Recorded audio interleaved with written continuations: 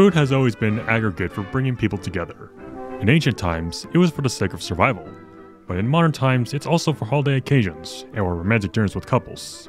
It's a bonding agent that makes your with more interactive and engaging. It's also what makes the Holy Trinity if you want to have a good time, that of food, fun, and females. I don't got food or Wi-Fi yet, though.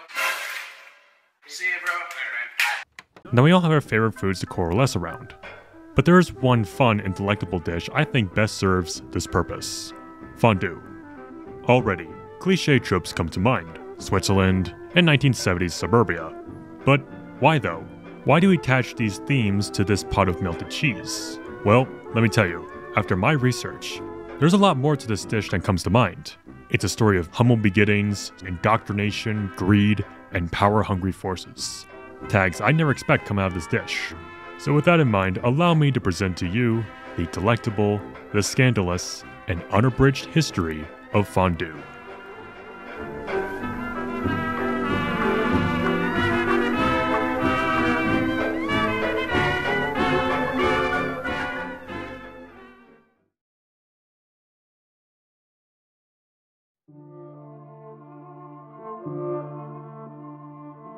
The word fondue is a French verb meaning to melt. It's a fair position that leads many to claim it originated in France, but some would also say Italy, as their verb to melt is similarly spelled fonduta. But let's not get too far into hypothetical linguistic origins. What about document sources?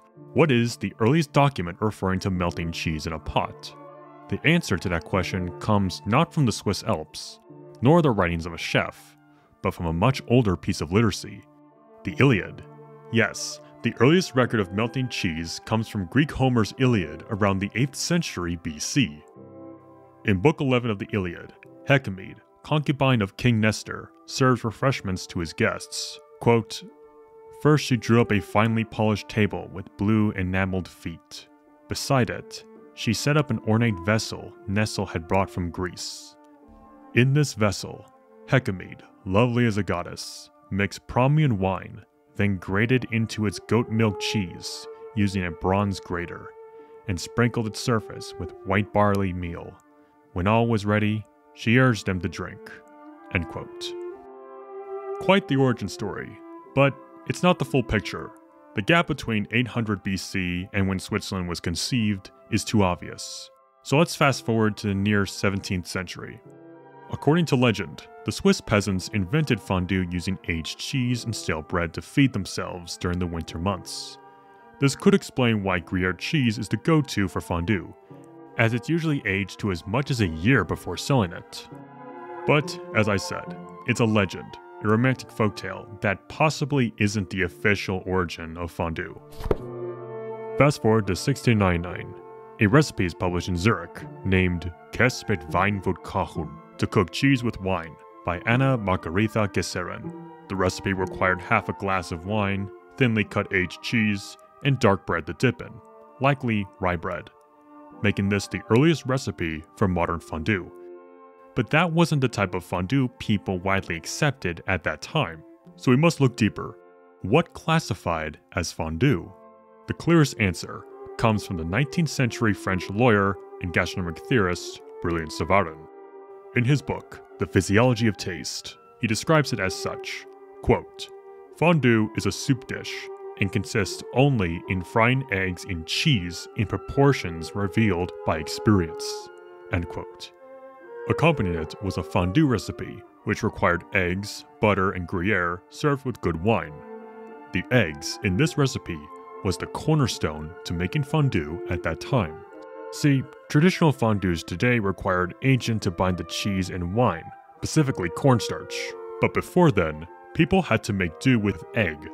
In other words, fondue before cornstarch was what we call today scrambled eggs.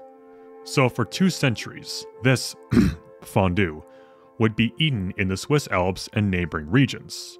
It wouldn't be until the 1870s that fondue that's known today was being made predominantly by the nobility. And finally, the introduction of maizena in 1905, a sort of corn flour, would replace the need for eggs altogether.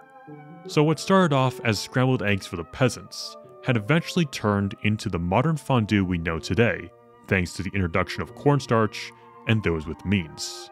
As conclusive as this sounds, fondue wasn't a mainstream dish, used occasionally by the French upper middle class in French-speaking regions of Switzerland, but nothing else. That would all change in the early 20th century, thanks to the meddling of a special elite who would fabricate our modern conception of fondue that continues to this very day.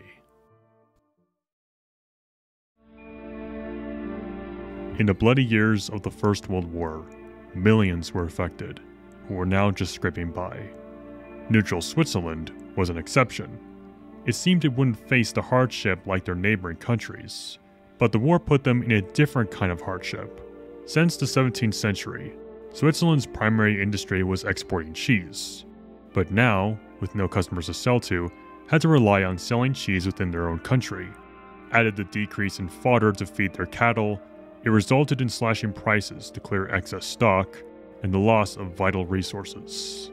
Switzerland was now on the verge of economic jeopardy, but a remedy was introduced: the Weiße Käse Union, or the Swiss Cheese Union. This was a cartel created by the most prominent cheese producers to protect the national food supply, but also to secure their profits. According to the proceedings of the Third International Conference of Agricultural Economics says, quote, "When the war broke out, agriculture made peace with the cheese trade, and to this, the milk associations, as well as the cheese trade belong. The whole of the cheese trade, including the export business, is thus concentrated under one control. The Cheese Union, each spring and autumn, when the cheese producers bought the milk, guaranteed the prices of the cheese made from it." Unquote. In short, the Swiss Cheese Union fixed the prices of the milk and cheese and dictated the quantity both parties can produce their product, a scheme to keep prices high and competition low. This bureaucratic arrangement even resulted in narrowing the types of cheeses producers can make. But more on that later. Their control would soon seep into the Swiss government. At the start of the Great Depression, plummeting prices threatened to topple the Union's cheese empire, and so the government came in to subsidize it, originally temporarily, but soon indefinitely.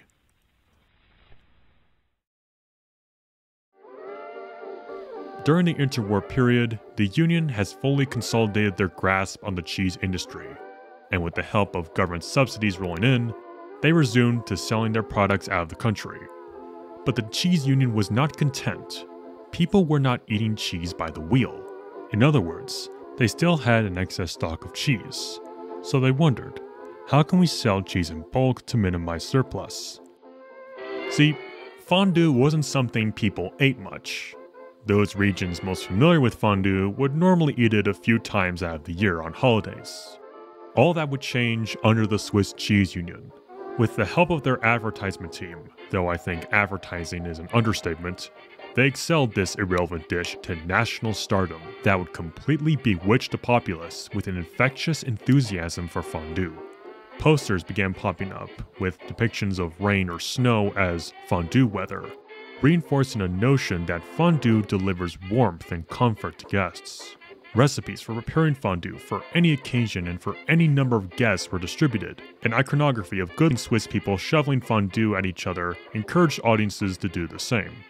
The Union even used images of the character Heidi, an iconic Swiss kids story told and translated worldwide, to solicit fondue to the youth, all with the same selling point: fondue is good and creates a good mood. It became a part of every family occasion to congregate around the Kagalon, and a standard at ski resorts to sell warm batches of fondue after a long day on the slopes. Ultimately, the marketing worked. But why stop there? With the political establishment in their pocket, the Swiss Cheese Union turned fondue into a national dish with the zeal akin to nationalism. No, cheese nationalism. Swiss soldiers were given fondue kits during their service, so that when they returned home, they could teach it to their children, tying it with Swiss patriotism. And fondue recipes were arbitrarily installed to represent each region's identity.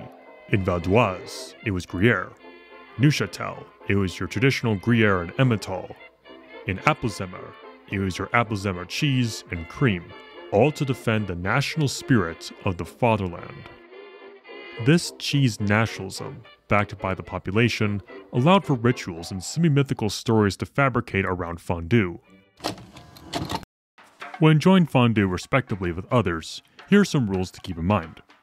1. Do not eat fondue alone. Fondue is a communal dish, used to create solidarity with others, so always enjoy it with 2 or more comrades. 2. Dip and stir your bread in a figure 8. This allows the party to contribute to stirring the pot. 3. It's advised that you use tough bread with crust to avoid sogging. Alternatives for dipping can include potatoes, mushrooms, baked fennel, or broccoli. 4. Please, for the love of God, skew above the pot to prevent it from being wasted onto the floor. 5. Crime and punishment. Whoever loses their bread in the pot has to choose one of the following: kiss someone, be careful due to COVID, sing a song, run naked in the snow, or buy the next cheese wheel. Fair deal, right? And lastly, it's recommended you don't drink water with fondue. This is because, allegedly, the water will cause the bread in your system to swell, preventing you from eating more and buying more cheese. Instead, it's best served with dry white wine from your respected region.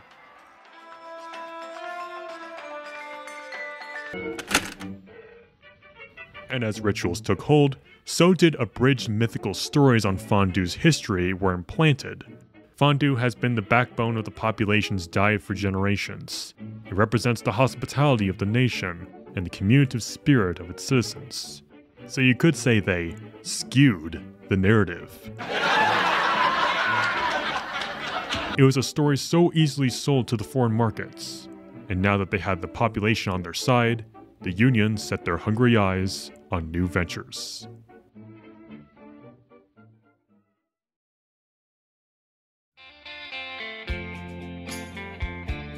By the 1960s, the Union propagated their golden child to their #1 consumer, the United States. It was at the controversial New York World's Fair of 1964 that fondue was featured at the Swiss Pavilion Alpine Restaurant, and by the 70s, it became a suburban dining phenomenon. See, American suburban parties in the 70s were an avant-garde show for food. A show that left the audience cringed more than hungry. Never before have I seen a spread use so much gelatin and items that shouldn't be mixed. But fondue, I would say, saved the day. The suburbians have heard legends of this simple yet delectable dish from the Alps, and now they can finally enjoy this dish in the comfort of their suburban homes. As a fun tidbit, officially, the fondue family would be introduced to chocolate fondue by chef Conrad Egil out of his restaurant in Manhattan. Instead of the typical cheese, he replaced it with a newly selling Swiss chocolate bar. Surprisingly, Conrad's magnum opus wasn't on behalf of the Swiss Cheese Union, but on behalf of sponsoring an upcoming Swiss chocolate company to sell their latest brand, Trobolone. On the contrary, as early as the 30s, America was no exception to the Cheese Union's propaganda. From their American base in New York, the Swiss Cheese Union sent out ads far and wide to tell how superior their cheeses were. A 1985 Chicago Tribune story says the following: "You can buy a whole cheese wheel or sections of any size, knowing full well that you are getting the genuine thing. Its quality guaranteed by the Swiss government itself and by the alert, expert guardians of the Swiss Cheese Union." As further adherence to their superiority, in each poster and stamp they sold were the words, "Switzerland cheese cannot be copied. Enjoy this flavor that can never be copied." A promising slogan to consumers, and an underhanded threat to upcoming cheesemakers.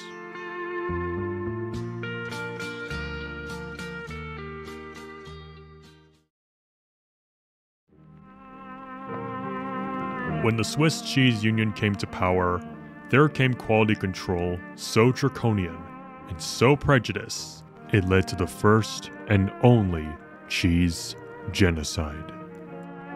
Switzerland, what was once the land of 1,000 cheeses, hard and soft, blue and fresh, bloomy and washed, were barred from selling their products.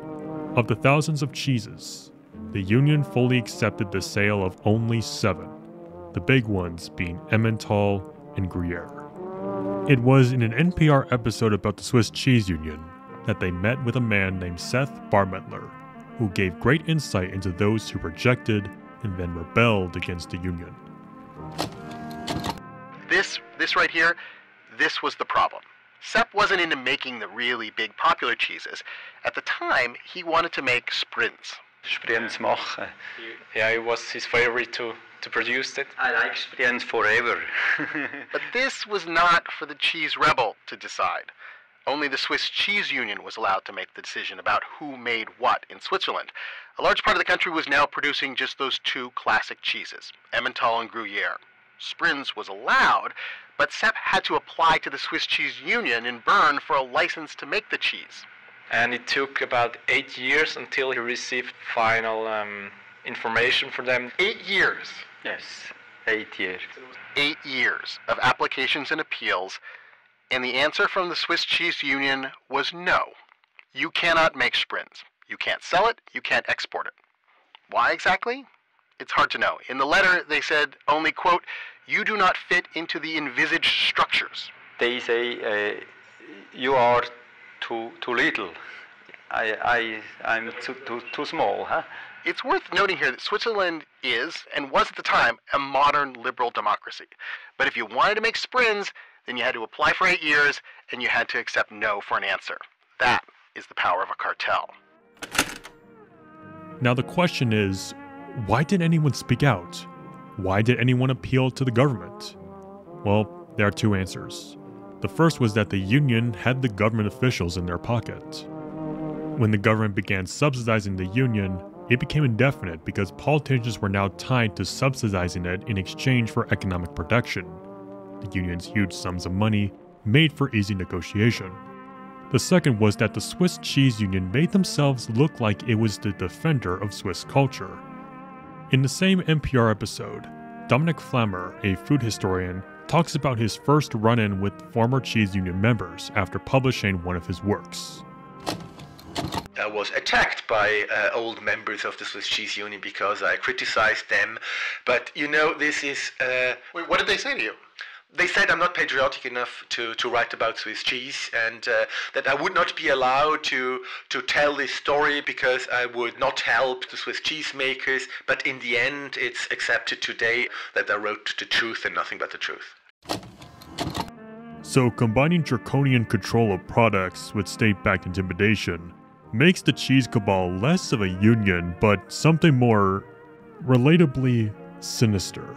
What I'm getting at is that this cheese genocide does explain why the most iconic fondues we're familiar with are either Gruyere or Emmental, especially at the height of the Swiss Cheese Union's power in the 70s.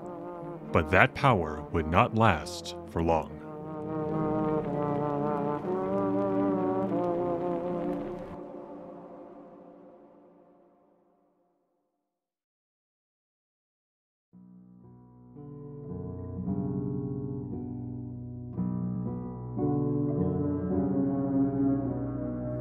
By the 90s, Switzerland's economy had diversified. Engineering, medicine, and science became more popular, markets that the Swiss Cheese Union could not compete. As more profitable markets began opening up, the more people saw the union as a liability. Why should our tax money go to subsidizing this one industry, they asked themselves. But their fate would come sooner than later, as in 1996, they were caught red-handed. It was found that from 1988 to 1995, the Swiss Cheese Union intentionally mislabeled processed cheese and sold it to Italy as their more expensive approved cheese, so they can sell it at a lower tax rate. On word of these allegations, the Swiss Cheese Union's Minister of Propaganda was sent to jail. In that same year, the World Trade Organization began investigating. It was announced that this was a violation of international trade laws, charges that placed the Swiss Cheese Union under serious scrutiny. What followed was back-and-forth proceedings of the World Trade Organization finding more bones in the union's closet, and the Swiss national representatives trying to excuse the seriousness of the practices. In a 1996 press release, the final blow would come when the World Trade Organization said the following. Members remarked on the practices of cartel arrangements in the Swiss economy, frequently the form of vertically integrated concerns, often with exclusive links to suppliers abroad. Such practices reduce imports from the level that could be expected under competitive conditions and had detrimental effects on prices." End quote. The Swiss government had no further excuses and conceded to the WTO, leaving the union stranded without their subsidies. So, in an effort to save themselves, in 1996, the Swiss Cheese Union officially dissolved. After 85 years, the union, like their golden child, has finally melted away.